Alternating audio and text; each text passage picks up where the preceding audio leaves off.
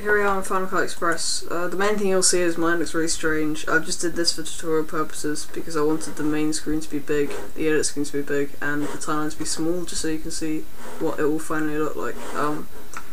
It's really easy to do, just adjust the size of the screen just so you can see what you're doing. Anyway, to start off with, when your clip is in your browser, you gotta drag it into the timeline. Obviously everyone knows how to do that. If you don't, you're stupid. Seriously, that's really easy. It's just a nice little hard flip. Clean, not sketchy, nice. And just for tutorial purposes, I'm going to drag on another one so I can show you before and after. Okay, the first thing I like to do, very simple, add slow-mo. To do this, I don't slow-mo the whole clip because that looks horrible. I find where I start the pop, cut it, I press B for the blade tool, cut, find where I land. I usually just use my scroll wheel to find, frame by frame, where I land.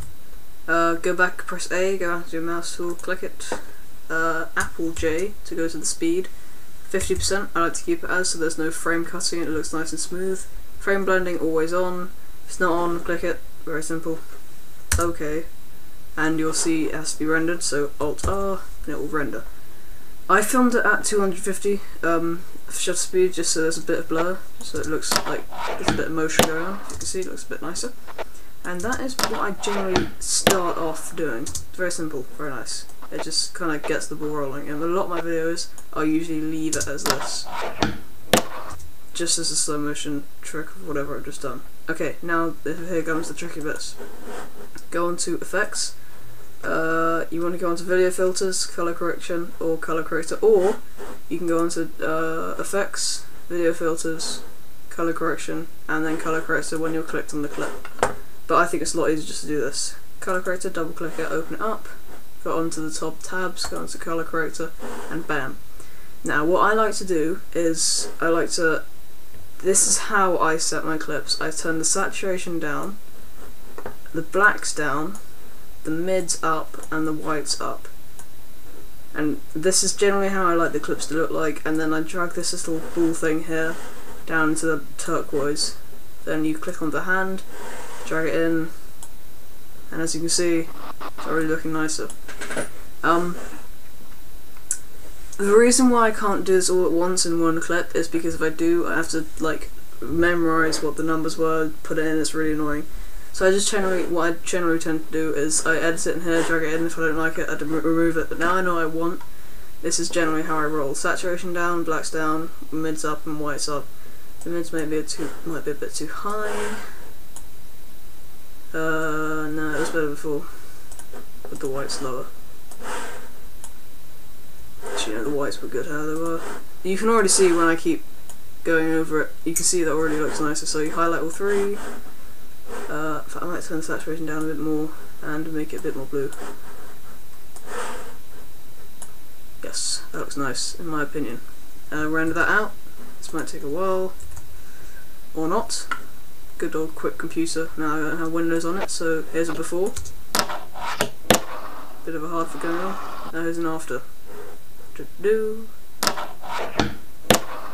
can already see the difference. It's already looking a lot nicer.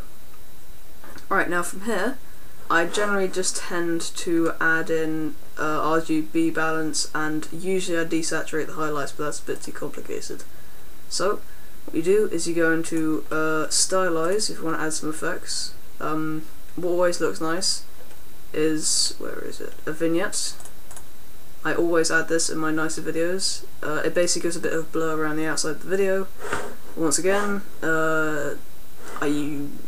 you can edit these to however you want, so I usually go size about 1, fall off about 0.2, I don't care really. Blur amount, always nice and high. Darken, a bit darker, and saturation all the way up. Drag it in, and oh, a bit too much. Might remove that a bit. Make the size a bit lower. Drag it in, and as you can see, looking rather nice. Render that bollock sound.